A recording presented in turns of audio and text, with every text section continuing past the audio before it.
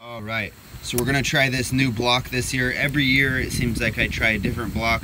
Some of them I keep going back to, like the trophy rock. I always go back to this. We're gonna put this, the trophy rock, on the other side of my stand. So on the other side here, so you can. It's very windy out here, guys, and I'm on the edge of it. I live in a it's flat. There's nothing to block the wind. We're gonna put the trophy rock down there on that side of the field. Over here on this side of the field, though, we're gonna try that. This is a common place for deer to come through, but we want to bring the bucks through. You can see here we have deer paths, we got rubs and scrapes all over here. So we're gonna use the same log that we've been using over the last few years. They seem to not care about it. And we're using the big Tine block. This is Cherry Rush. Okay, so it says attract, develop, grow, nutritional supplement for deer and wildlife. 25-pound block. Find a well-used deer trail for crossing of 2 deer trails, or crossing to choose a spot with cover about 6 feet away from the trail. Clear away leaves, debris from area exposed soil. The site should measure about 3 feet. Place block on the center of your prepared site. Your site will attract monster deer in the spring, summer, and early fall. Right now it's September 1st, so we're going for the early fall. Warning, do not feed the sheep. Contains copper, which is toxic to sheep, I guess. I don't know what the hell that is. Anyways, crude protein, 6%. Fat, 1.4. Fiber, 5%. Calcium. Let's see. A lot of vitamins. Salt, 10.8%. Another salt, 9%. Alright, made in USA. Let's give this a try. What we're going to do, like I said, we're going to move that because we already know the deer have been coming here. I'm thinking I want to move it actually right there. I think that's a great spot. And then I'm going to set up the game camera right up there. Boom. We'll show you what it looks like. So here's the video leading up to our spot. You got the mineral block right there on the same log we've been using for years. We got a brand new camera right there, about 10 feet away at an angle, hitting that. So basically the deer are gonna come in here. Sometimes they come out of that wood line. Sometimes they just come straight out from there, but they're gonna congregate here. I'm gonna come out here with a hatchet or the weed whacker and try to get some of this scrub brush out of the way, so make this nice and flat so they can mill around and eat and crap like that. So let's look at the video or pictures from that. All right, 3 weeks in and this thing is just getting obliterated. I don't know if they're hitting it with their paws and making it chip off. I guess we'll check the game camera pictures, but it is like they're hitting it or biting it and scraping it off somehow.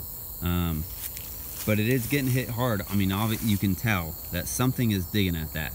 So far so good. So what I noticed around the block was that a lot of it was actually chipped away.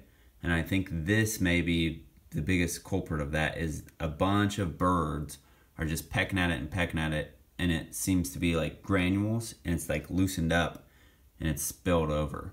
So that's something to be aware of. Besides the birds, it also attracted a large amount of squirrels and then also a ton of raccoons every single night. Also, we have a coyote coming to the big Tine block. There's the raccoons that come every night and seem to enjoy the block. And we even have possums coming in to join the party here. So after 19 days of the block and camera being out there, we finally get a picture of a deer. This is a doe out there, and she's coming at 12:40 a.m. Okay, before we get to the review, I want to show you this. This has been out here for about 2 months now. Okay, look. It just crumbles. You could stick your whole hand through this. We're gonna use that as a factor. Now we'll say, see that salt block? That got here about 2 weeks after I put this out. And that thing is still pretty much maintaining its size, shape, and everything like that.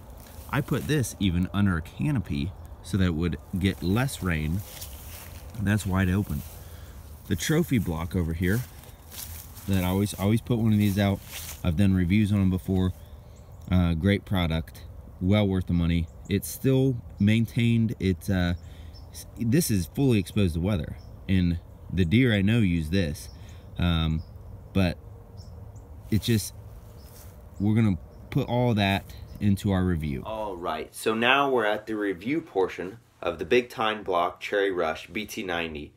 Let's start off with the things I liked. The price point, it's not going to break the bank. So it relatively costs the same as those, the small ones, the ones are like that are like the size of the actual brick. It was about the same price as one of those. So $10 or less. It's not going to break the bank.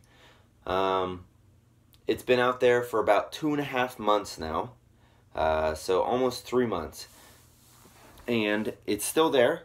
So it hasn't, you know, washed away completely. As you saw, it is not solid anymore. And the inside, so like I did paw through it, and the inside is primarily corn, which when corn gets wet, it doesn't do as well as hard corn, like that's dry. So anyways, we're talking nice about it now. So I'm trying to think. It did attract animals. So if you wanted to just attract animals on your property, this would be a great investment for you. $10 or less, not really investment. This would be a great thing for you to buy for your property if you just wanted to attract any type of animal.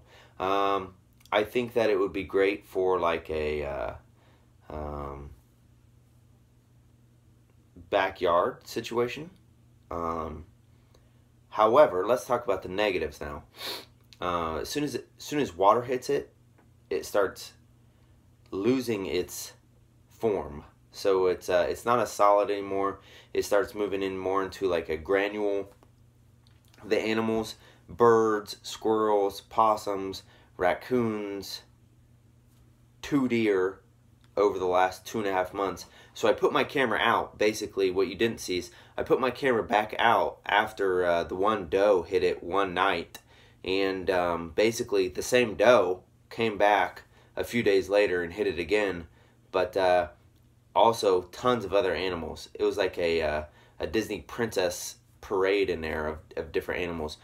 Birds, squirrels, chipmunks, hummingbirds, possums, raccoons, coyotes. Everything else liked that Big Tine block. Not so much the deer that I wanted. I wanted some big bucks to come into it. I figured the cherry scent would bring them in. However, when you smell it, you can't really smell a cherry odor. Even the artificial cherry, like a Kool-Aid cherry, like a cherry Kool-Aid, you can't smell that even. So I'm not sure what the cherry portion is of it. I'm sure there's an additive or something like that.